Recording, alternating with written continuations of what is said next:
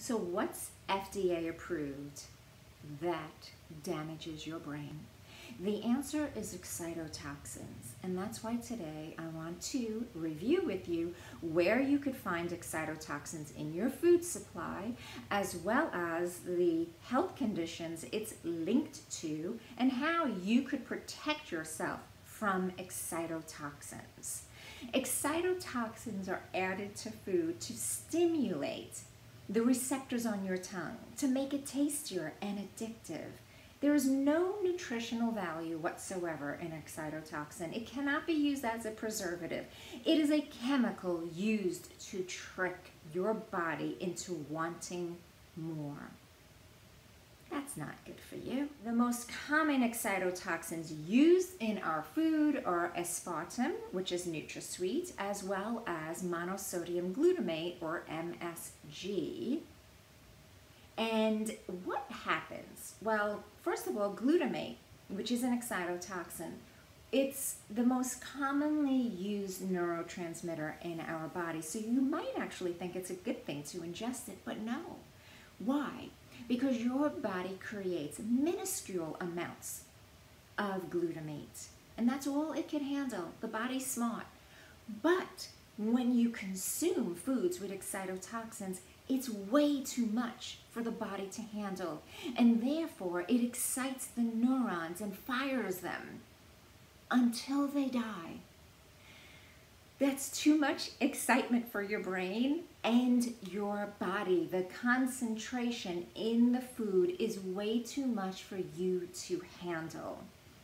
Okay, excitotoxins cause migraines, seizures, neurological disorders, blurred vision, as well as increased appetite, overeating, obesity, infertility, reproductive issues, impaired brain function, cancer, and cardiovascular damage, besides hurting a fetus if the pregnant mama is ingesting excitotoxins. So if they overstimulate your neuron receptors, is this a good thing? No, because these neuron receptors allow the brain cells to communicate with one another. But when they're exposed to these excitotoxins in the food, they fire impulses at a rapid rate until they become exhausted and die. And there's no repairing them once they're gone. So the 3 excitotoxins that you want to make sure you're not consuming are glutamate, aspartate, and cysteine. And the glutamate is also known as MSG, monosodium glutamate. Look at a bag of Doritos. It has monosodium glutamate. So do other chips. They just put it there, blatant. But they're not saying this is an excitotoxin that can kill your brain cells. They should. The way cigarette boxes have warnings, these foods containing excitotoxins should be clearly labeled. So where can we find it? Well, chips, potato chips, soups, fast foods, frozen foods, ready-made dinners, and canned goods, as well as different broths. The most encountered excitotoxin is glutamate. And there is scientific research that proves that it destroys certain brain regions as it overstimulates the neurons. Pregnant mothers are seldomly warned about excitotoxin damage to the fetus. The fetus can become vulnerable to excitotoxicity. And actually, thanks to the pioneering work of this Dr. Olney, he actually made sure that excitotoxins were removed from baby food.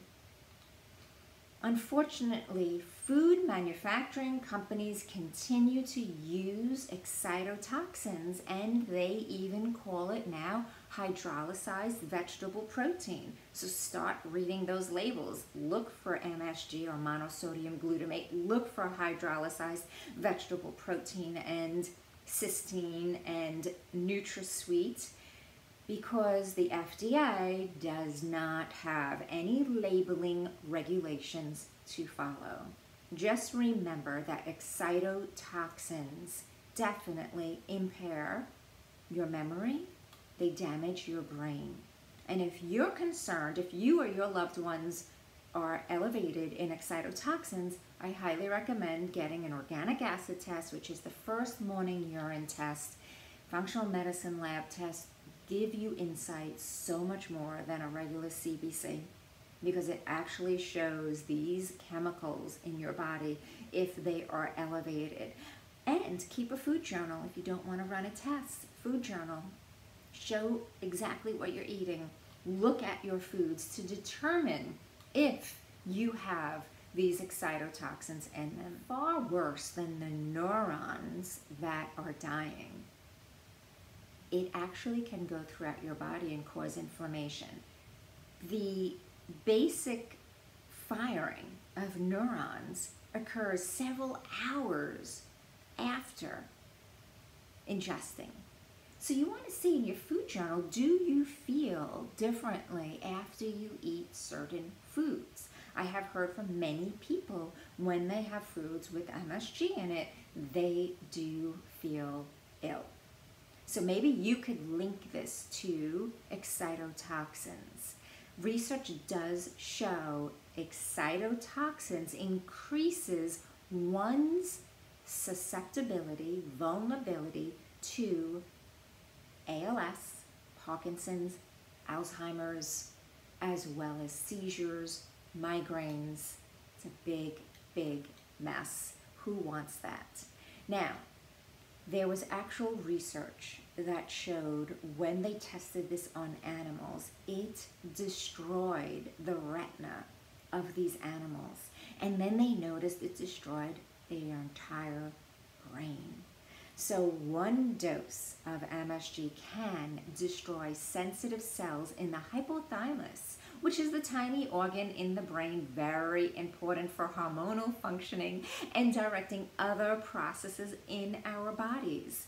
So here's a slew of health conditions associated with excitotoxins: brain injury, strokes, brain tumors, ALS, Parkinson's, dementia, Alzheimer's, meningitis, neurological Lyme's disease, as well as schizophrenia, to name a few. Unfortunately, the practice of adding dangerous excitotoxins to the food is completely legal and has grown increasingly common since these chemicals were first introduced around 1945. The FDA seems to have a blind eye and a deaf ear, because despite truly shocking research, the FDA resists taking any action and even resisted the efforts of labeling it, clear labeling. So you have to understand that you have to read those labels. The companies are putting other names like the hydrolyzed vegetable protein instead of straight MSG. Or, unfortunately, even for organic products, they put natural flavoring. It's just horrible. You have to almost become a scientific researcher to know what you're eating, if you are eating processed foods, organic or not. And the research that's done on excitotoxins is funded by the very company that add excitotoxins to their food supply. So everything's compromised these days, and it's been going on for a long time. Many critics point out that the FDA itself is strongly influenced by food industry ties. So we have a problem. So what do? Well, you take matters into your own hand, and this whole channel is about making you your best healthcare advocate by empowering you with the knowledge. And if you can get functional medicine testing, get it done, an organic acid test, and get your glyphosate testing done as well, so you could see how your body's functioning. If you're taking the food in and you can't detoxify, you don't have enough vitamin C or magnesium, vitamin D, and glutathione, you're not going to be able to detoxify this. If you're eating too much processed food, you're taking too much, and the body can only do so much. Keep your food journal and really become an intensive label reader on any foods that you purchase so you could spot excitotoxins or their disguises, such as natural flavoring or this vegetable protein, even in organic vegetable stock and even certain salad dressings, because the FDA is not going to be helping you. Instead of using NutraSweet, use stevia. There's whole leaf organic stevia. 365 makes a great brand. It's not processed like the ones that you see on TV. Magnesium citrate is going to help you, as well as vitamin C from tapioca. You can also get homeopathic remedies to help detoxify from glutamate, from excitotoxins, from aspartame, as well as doing some gentle detoxing. Homeopathic can really help and stop the food from coming in. If you want to explore more on the topic, then there's a great book that you can read, and it's titled Excitotoxin, The Taste That Kills. That speaks volumes in of itself. And I always recommend reading a page a day in my book, Healthy Living Every Day, Your Total Wellness Blueprint.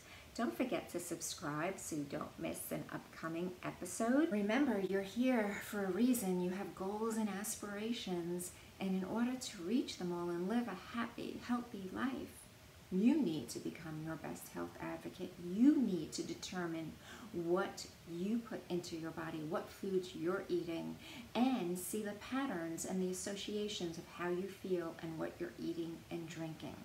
I know you could do it. You can become your best health advocate and reach total wellness of mind and body. Your health is worth it because you are worth it.